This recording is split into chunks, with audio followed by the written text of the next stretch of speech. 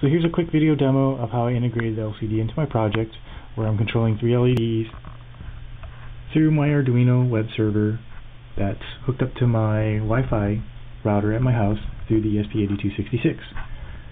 So right now the Arduino is serving up a web page that looks like this, which is on my Android tablet, and I can control 3 LEDs. And I'm going to go ahead and turn on just a red LED for now.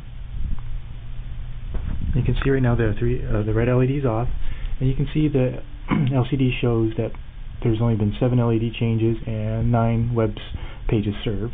So I'll go ahead and hit this set LED over here, and I'll go and focus on here. And what you'll see is the LED turns on, and the counter incremented to 10 served and now 8 LED changes that were served.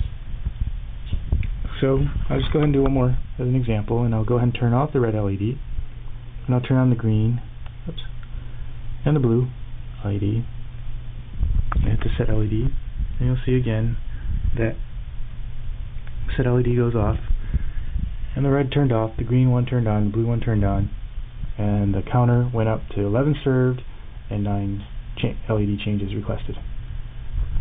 So that's a quick example of how I integrated this really cheap LCD into my project, and it cost about about $4.59.